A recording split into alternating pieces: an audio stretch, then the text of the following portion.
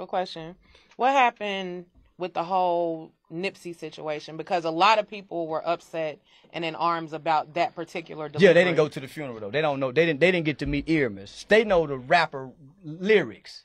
They don't even know Nipsey Hussle. They don't even know Nipsey. He got another name. They stuck on the character.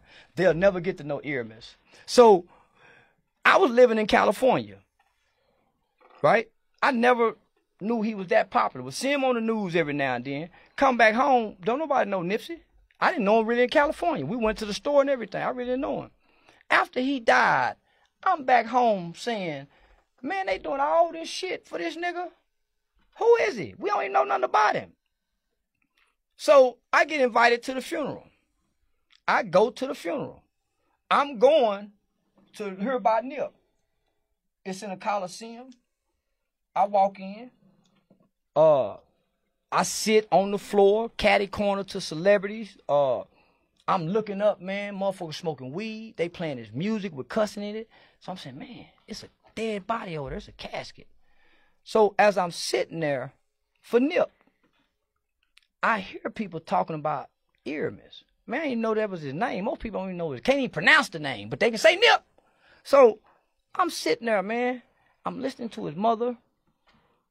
I listen to his brother, his father, Lauren London. Then his 7-year-old kid, Lil Wayne, little boy come up there. And this little boy says, last night, Earmus came to me in a dream. Man, something hit me. And I put that weed out. And the little boy's voice was so clear. And he said he was in heaven.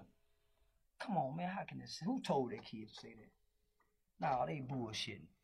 Who told that 7-year-old baby to say that? How can he articulate? Y'all go listen to it when we done.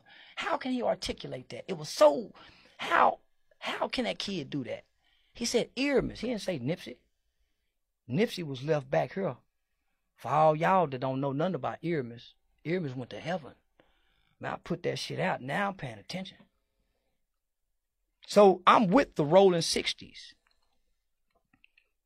I spend the day with the Rolling 60s. On the way back, one of the founders of the Rolling 60s give me a ride back to the neighborhood where I was at. He didn't say nothing all day long. Big old guy. He said, man, when Nip was about 12 years old, he came up to him and he said, hey, big homie, can I ask you a question? He said, why you gangbang? That grown man told that kid, I gangbang because I was born to. This 12-year-old kid said, well, big homie, when I grow up, I'm going to take care of the hood. That's long before Nip came along, homie.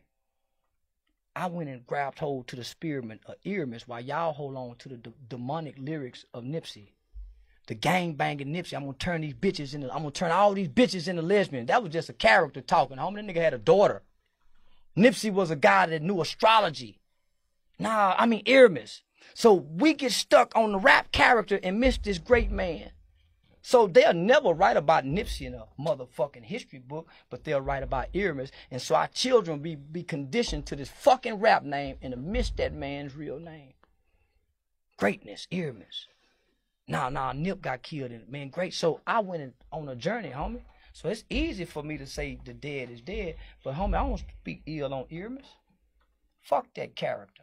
I know the man. I went and heard his mother. I heard kids. When he was 12 years old, he had a desire in his heart to do what he did. He had to play a character to do it. Nigga, I gotta play a character to do it. So, Rat Williams, Blue, C-Nut, man, you can't speak on Charleston White names to some people. You're listening to Big Facts with Big Bank and DJ Scream.